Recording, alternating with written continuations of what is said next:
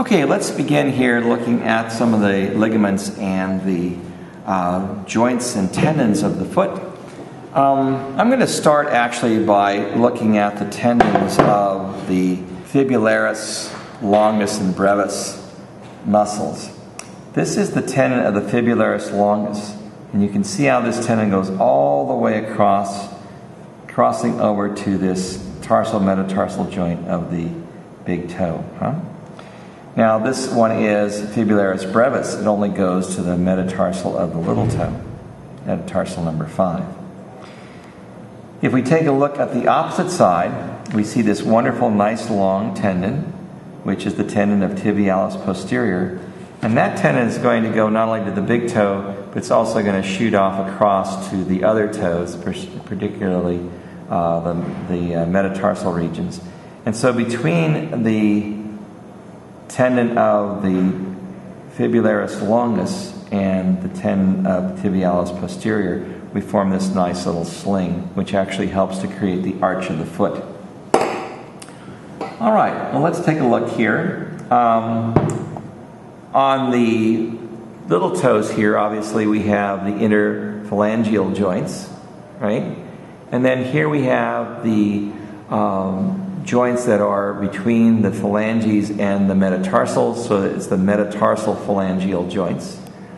These joints in between are the transverse metatarsal joints, and then the ones on the side are referred to as collateral ligaments. And then the little pad here and here and here and here and here is referred to as a glenoid ligament or a plantar ligament. Notice too that there's a couple sesamoid bones associated with this ligament of the big toe. These are really not named other than just we'll call them sesamoid bones, similar to the bone that we found with the knee, the patella. All right, now this is referred to as the long plantar ligament, going from the calcaneus all the way to the metatarsals. And this again also helps to create this arch of the foot. We also have the anterior talofibular joint, and that would be this one right here. Tibiotalo would be right in here. Okay, good. So from the tibia to the talus, right? The combination of this whole thing is referred to as the talocrural joint. Take a look at these ligaments here. These ligaments actually help to support the tendons, And this is the calcaneal fibular tendon. Here's another calcaneal fibular tendon here. This is posterior, this is anterior. This set of tendons, or I should say ligaments, coming from the calcaneus is referred to as the bifurcate ligament. And this is going from the calcaneus to the cuboid as well as to the navicular.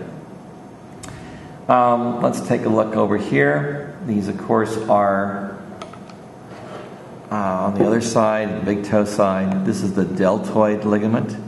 This is the one that connects the tibia with the tarsals in front, including the medial cuneiform and the other cuneiforms. This is the calcaneal navicular ligament. And this is the talonavicular ligament going from the talus to the navicular bone right here. One last thing. This is that wonderful calcaneal tendon that we talked about earlier. It goes again from the gastrocnemius and soleus to the calcaneus.